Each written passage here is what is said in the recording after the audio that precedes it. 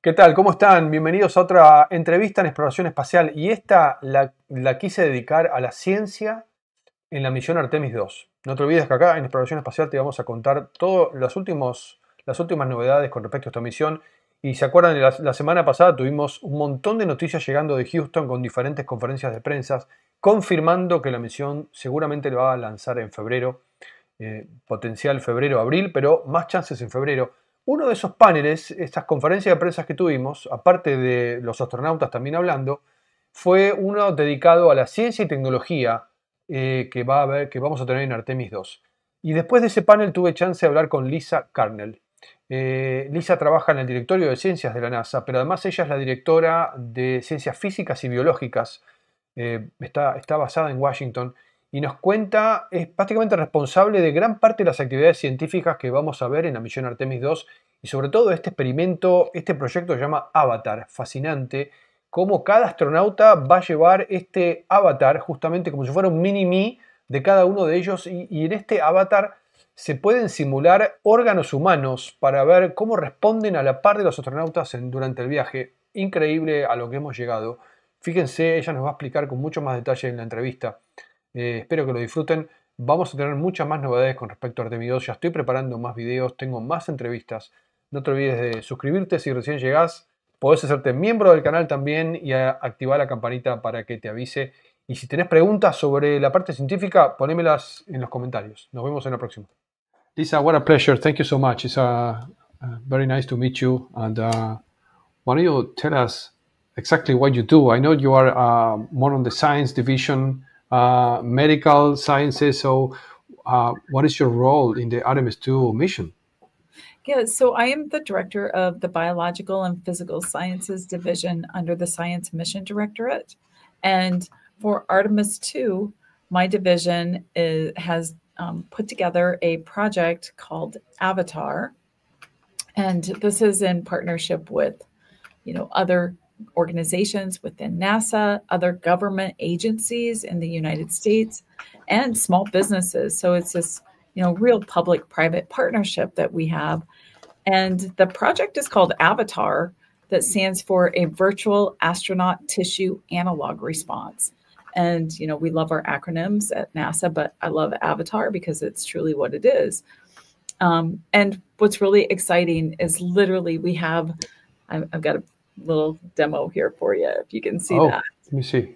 Yeah, I don't know if you can see that very well. There you go. Wow. So, yes. Yeah. So it's really tiny.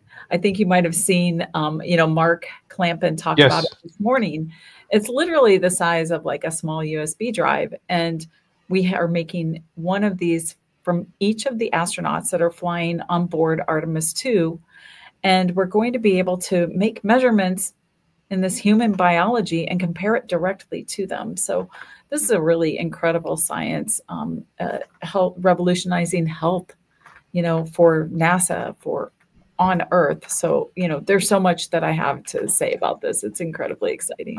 Lisa, how the astronauts are going to use this? This is the skin chip that they were mentioning?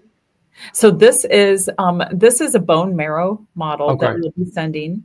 And so we basically draw blood from the astronauts ahead of time, and we separate out the bone progenitor cells from that. And within that, we inject the cells into this plastic model that I showed you. And coupled with some other factors, we basically recreate the entire bone marrow structure inside of this chip.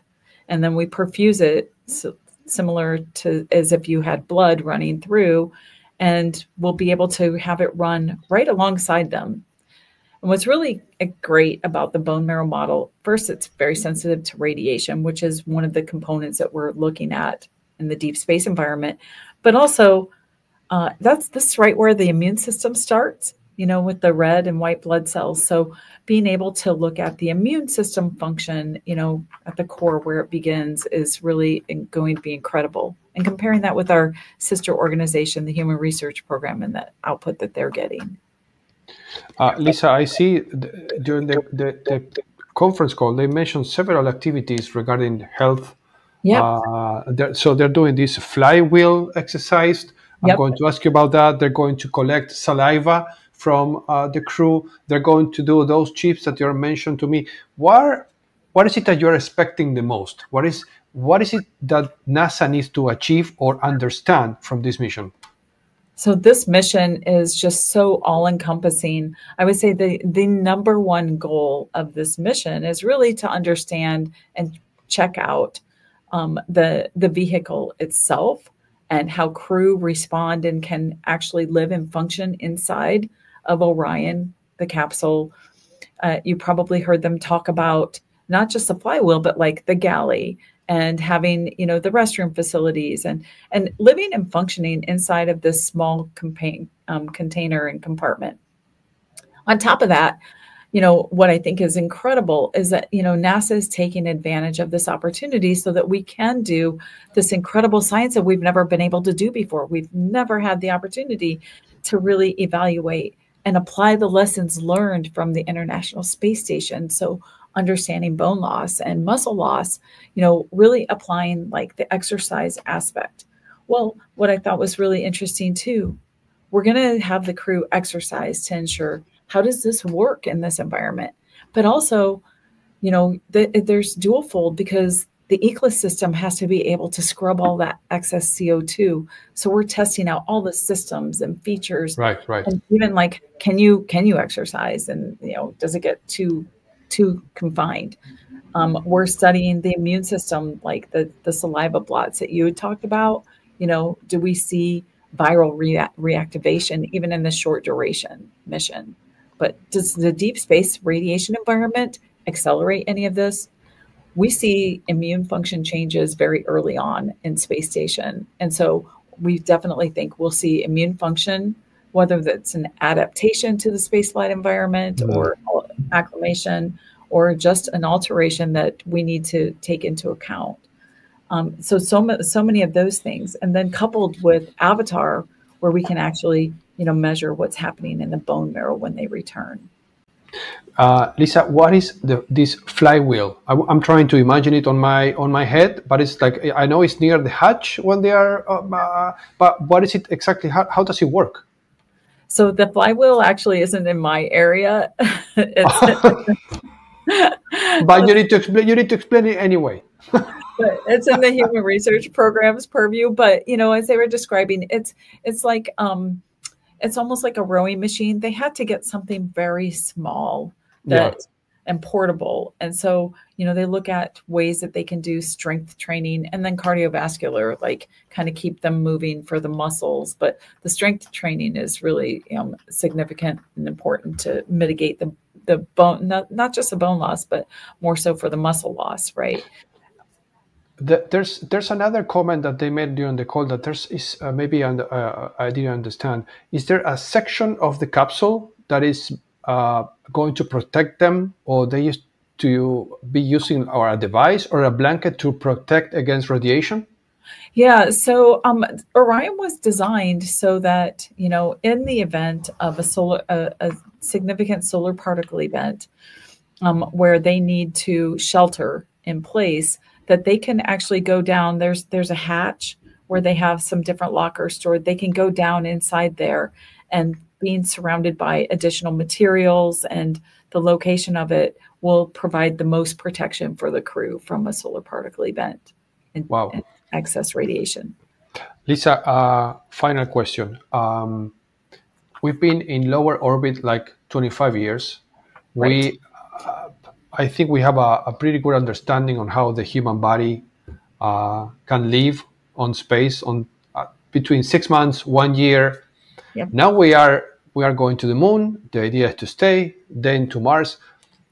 A philosophical, metaphysical question. Do you think we are ready? Do you think the human body, with the knowledge we have accumulated during 25 years, are we ready to the challenge of going to Mars, for example, right now? If you were to ask me if we're ready to send a human to Mars today, I would say no. We have learned a lot, and we will use all of that knowledge from low Earth orbit. But what we don't know is what the effect, once we get out into deep space, what that's going to do to the human body, because the deep space radiation, as you're probably well aware, and I know you asked some radiation questions, so definitely something that you're interested in is that it's very hard to shield from and mitigate against. And so especially the galactic cosmic radiation, and it's penetrating the spacecraft. And so how we venture into deep space, we still have a lot that we need to learn. Now, so if you were to break that into multiple parts, we've got, let's say, whether it's lunar surface or Mars, a transit to Mars is, say, roughly 6 months. Yeah. That is going to be in a microgravity environment, similar to what we've seen on station. There are things that we don't know, though, coupled with like the radiation environment. And then also, I think some really important aspects that we may not be able to do much to find out. We are doing ground-based analogs to try to uncover the best team dynamics. If you're going to, you and 3 or 4 of your buddies are going for this long duration trip, how do you stay mentally healthy? And then, so you've got that to contend with. But then once you land on the surface, whether it's Mars or the lunar surface for a long period of time, well, you have this different environment, right? You've got different atmosphere, you've got partial gravity. So, I think it was interesting, and Jake Bleacher mentioned it. When our astronauts return home from a really long mission on the space station, they tend to have trouble like walking and getting up. They have a lot of PT, they get a lot of assistance. But if they land on Mars after 6 months, who's going to be there to help them? How are we going to take care of that element of it? And so there's a lot that we still don't know. These are some of the questions that we're trying to answer when we do these measurements on Artemis II in the very early stages, and how we build off that information that we're learning to help advance our knowledge.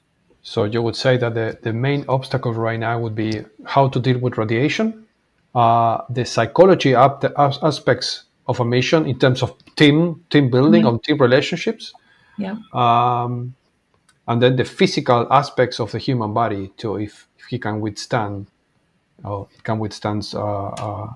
arriving to Mars and then dealing with working every day on the surface of another planet, right? Absolutely. How far away are we from having that result? Because we are Artemis 2, 3, 4. The idea of going to the moon is like few years away. Then Mars is a more ambitious endeavor, but I guess we have some years ahead of us to understand exactly how to solve those problems, right? Absolutely. And I think I see, to your point, Mars really feels like a reach. However, we're making the strides. Like I said, we're understanding different aspects of it. The Human Research Program has what they're setting out for, like MIA, a Mars exploration analog, to start to sort out team dynamics in an isolated environment. And, I see the lunar surface, sustainable presence there as sort of a stepping stone. Yeah. You can get out in that vicinity, because you can return, right? Even though it's not like a space station where you can get home in hours, you can still return to Earth, in a shorter period of time. So there's so much we could learn from the lunar environment, how to establish a presence, how to take care of some of these, challenges for the human health and survival before we go. So again, like the know before we go is just going to be really critical for ensuring that we get out there, do the mission, and then return our crew home safely.